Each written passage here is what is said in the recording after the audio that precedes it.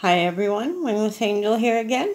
This is the scarf I've been working on with the yarn that I made, that I spun myself. I'm just doing a really quick little video, and the scarf is almost done. It's got to be as tall as me, and I'm only 4'8", so it won't be that tall. I have some base yarn that I'm using to keep the yarn that I made strong, because it's really colorful but yet thin in some areas.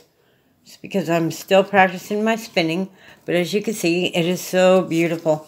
The colors are just so vibrant from the wool that I chose. Don't know if I'm going to get one, but I really want a spinning wheel, and I think that would be cool to videotape as well. But after I get this done, I'm going to wash it in the wool wash. That way I can what is it called? That way I can block it and bring it to shape and stretch it and everything. It's just a single double crochet, and as you can see, the colors are just so vibrant.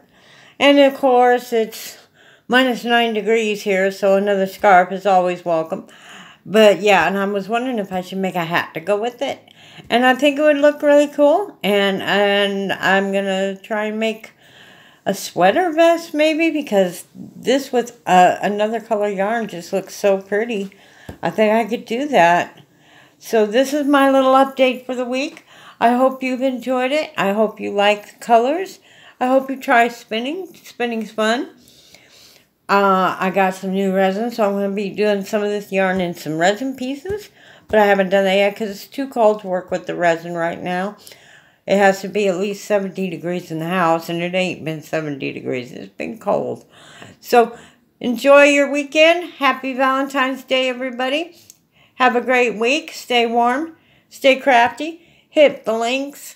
Hit subscribe. Hit that bell for all notifications. And if you're not subscribed, what are you waiting for?